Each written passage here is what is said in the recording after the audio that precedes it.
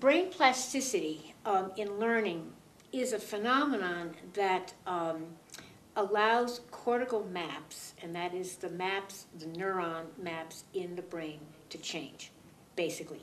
If we think metaphorically of a town that grows, it grows because different sections are annexed at different times, so that the size of the town then grows into a city with many, many different parts as opposed to just a town.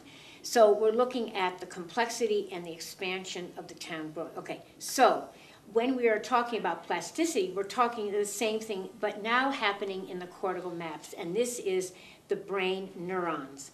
So as we learn, more neurons are annexed to create a more expansive and complex cluster. And what this represents is the knowledge that we hold about a particular subject. The more complex the neurons become, then it represents a greater complexity of knowledge that we hold about a certain subject.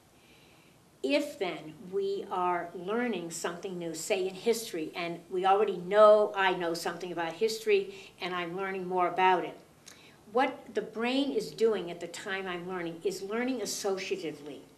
That means that as I'm listening to someone talk about some historical period, my brain is actually doing a scan, and the hippocampus is the part that plays the big role. And this is the switchboard. It is activating all of my present knowledge from the hippocampus itself and all the storage areas in the cortex. So I'm thinking about everything I know as I'm listening to new information, and I'm putting it together. And when the brain does this, not automatically, it may happen over a rest period, and sleep is one of the major opportunities for consolidation to take place. And what this means is, what I've learned, I'm taking and integrating, and my brain is simply, without my knowing it, organizing all of this so the meaning that I'm attaching to this is not just what I knew, but now the new information.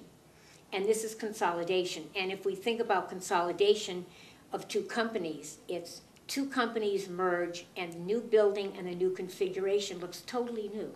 And this is exactly what the brain does. And it does it over time. This is part of the major function of plasticity. And so if we learn by associating new with old and then scaffolding that information, and as educators, scaffolding then becomes really critical, because the brain is going to need all of the prerequisites in order to connect with the new material. And the instructor then provides those gaps that might need to be filled in.